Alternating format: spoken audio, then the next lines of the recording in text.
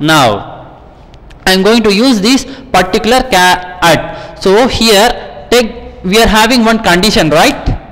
We are going to take one condition. Let us see how it is going to be done. Now think that is dot set char at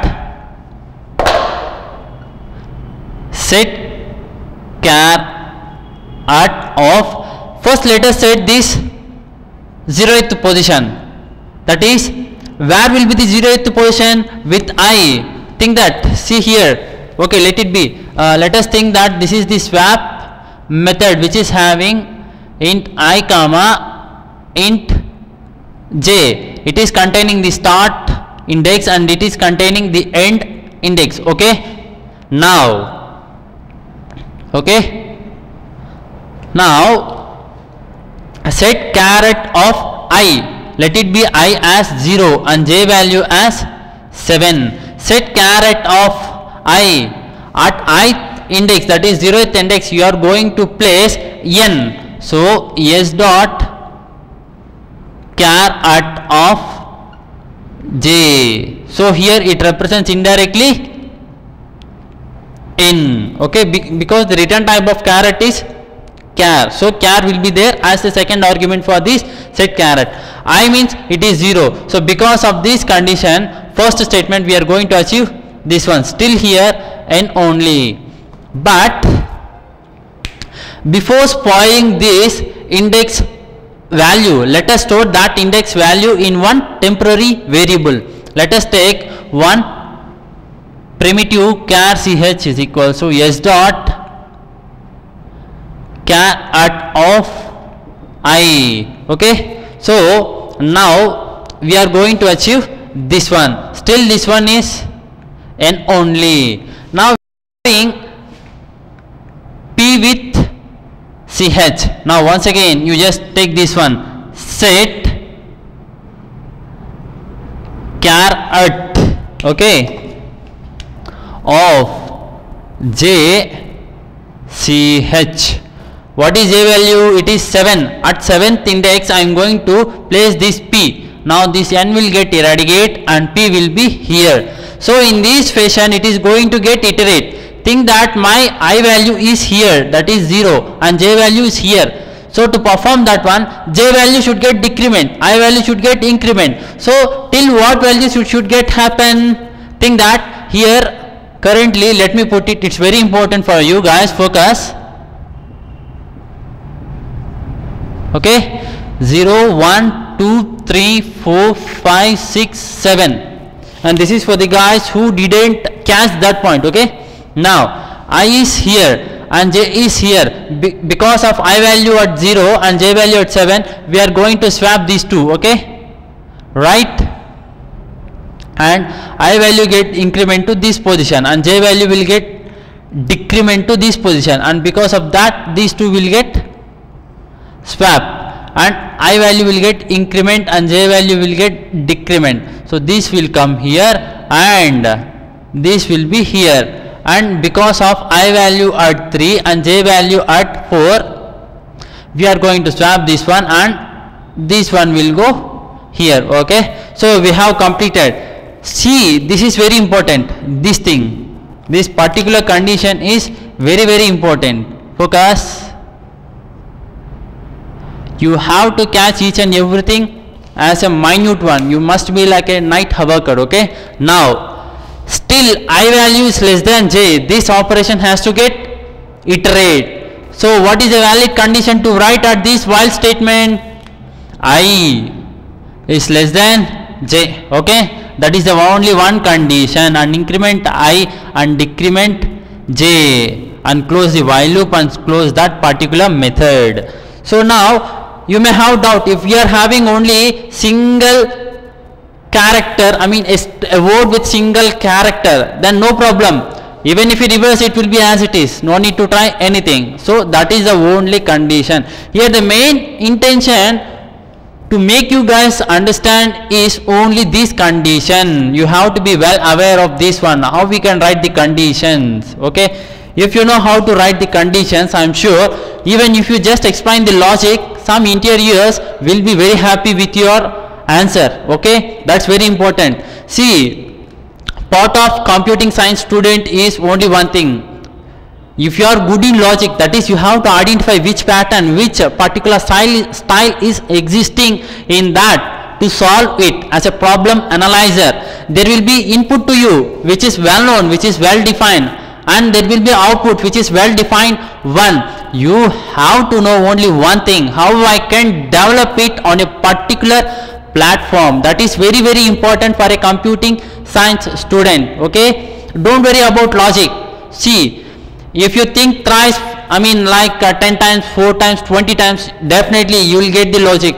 Don't need to worry. But you have to know how to transform this particular oral thing into JVM or interpreter understandable language is very, very important. Okay, that is what this duty of computing science student. Now let us develop this particular method, that is swap. Okay, now I think you are very clear about what the statement must come in this while iterative statement. I mean what the condition must be at this iterative statement. Okay, now ch equal to s dot caret of, I am going to store the first one, that is ith index position caret local variable. Now s dot set caret of I comma s dot caret of j, and once again s dot set caret of j comma ch, and lastly increment I and decrement j. That's it. So now the starting index is 0 and last index is 7. Okay, we are going to pass that one, swap w comma j. Okay, now the output will be like the first word will get reversed and remaining words in a particular string will be as it is. Okay, now after that you have to make the next word starting index. How you can make that one? You just make w equal to I plus 1. Because why I plus 1? Try to focus this one, it's very important. I value is 8, so next word starting index will be as 9. That's why I put it as 1. Okay, don't worry if you are having n number of spaces, what will be the scenario like that. See, we have developed this scenario for all the things, I mean for all the boundary conditions. Let us see even that thing later. Okay, after that you just, and one more highlight condition, that is I want to highlight here is, so this will get happen successfully, no problem. And what is the position if my I value is at last position? Okay, at that time what I should do? So this condition will not get executed, so last word will not get reversed. Right, it won't get reverse. Let us see, let me show even that one to you. So as I said, after performing the reverse operation of a particular word, again at last we are going to reverse the entire string, right? So now call once again swap 0 comma s dot length minus 1. Okay, and finally print that the same reference variable. Okay, now let us compile it and run it. What will be the answer? Let us see. So Java C interview 1 Java, it's getting compiled. Let us see if there is any errors. Let us solve them. Okay, let me take that particular statement which is an invalid one here. Okay, and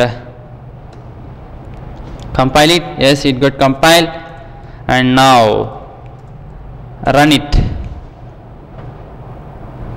You can see we didn't terminate the particular condition. Guys, make sure I didn't increment I variable here. Okay, that's a mistake. Okay, it is being in infinite loop. Okay, let us compile it and run it. You can see here this didn't get reverse. Okay, so for that we have to write the one condition like or I equal to S dot length minus 1. And here one more thing is there. If I equal to length, S dot length minus 1 means, let us think S length is as 20 or 30, okay, then I value will be as 29. So if it is like 29, J value will be like 9, okay. After assigning this 29 to J, we are decrementing, so J value will become as 28, okay. It should not happen. So till the last character, reversing should get happen. So what I am going to do here is, if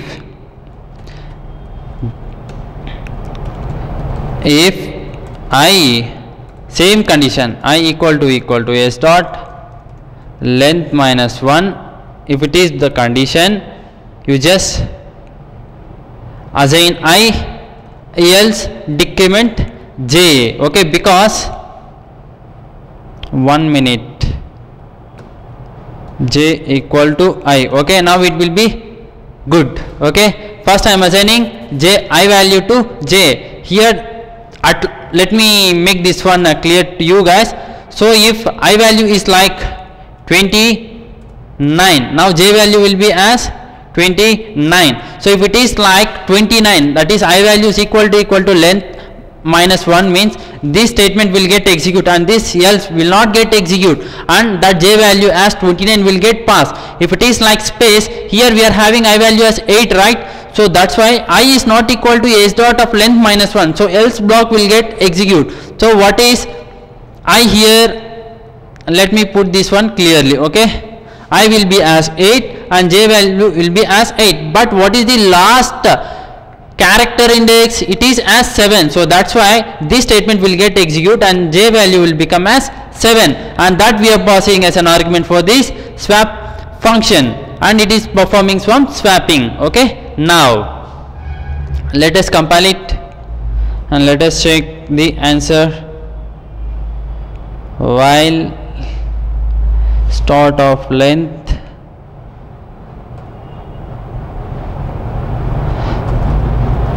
okay, now compile it and run it. Yes, you can see this is Durga at number 1 position. You can see this is our real actual input, right? What is our actual input? Position 1 NO dot at Durga is this, okay. Let me make you guys clear. At starting itself, let me print that particular input like is, okay. Now you can see position, the first word that came as the last one, that is this should come first, okay, and S should be the second one and Durga should be as third one, and at and NO dot 1 and position. Make sure everything got reversed without creating any extra objects in the memory. It's very important to you, understand it. Now what if the case if you are having much spaces? Don't worry, we have written a very good logic here. Even that will work for this one. Let us check it. See, we are having much spaces after this, right? Here, of course, we are having much spaces. That's why in the output we are having here much spaces, and after position we are having much spaces, okay. And so here much spaces are there, and this is Durga at NO dot 1, and here spaces are there, and that's why we have taken this thing, okay. There each and every space will be considered and that will get iterate, okay. That is the logic which works internally, and I don't want to emphasize that one. You do practice on your own, and this is what the first interview question based on Java, data structures and algorithm. In coming sessions we are going to discuss some more interview questions, okay, which are very important. I am sure if you practice them, thing is not to practice them, to understand the concept which are lying, which are hidden back of them. It's very important. If you understand them, I am sure you can feel comfort in writing your own logic. And the most important thing is I didn't highlight this point. Yeah, and this is what this first interview question, and in coming part of the sessions we are going to see much interview questions. If you know what are the concepts, I mean what are all the things which hidden back of them, then I am sure you will understand, you will get one type of thinking, so you can write the algorithms on your own. Okay, and thank you for watching this session. Keep watching.